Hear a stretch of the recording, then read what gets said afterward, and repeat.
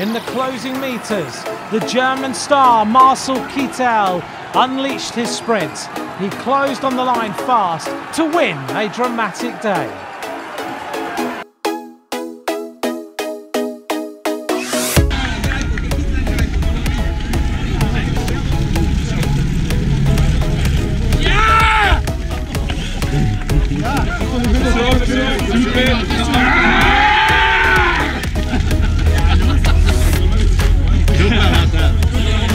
C'est maintenant le meilleur performeur d'inTour et avec les bonifications.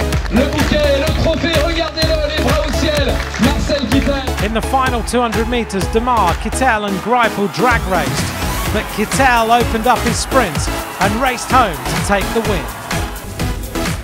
Kittel is crowned the King of Tour with his 11th win on the Tour and his second win in this edition. 2 stage wins in 5 days has been a dream start for Kittel.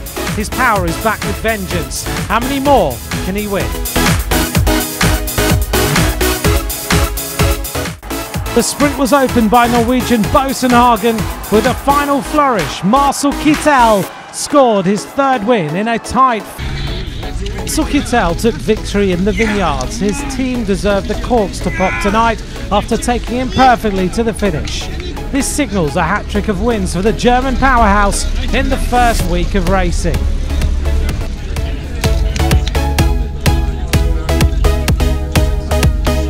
The sprinters' teams lining up, but in the finale, Marcel Kittel, absolutely majestic, his confidence sky high, racing home to take another victory in this year's race. The green jersey is untouchable.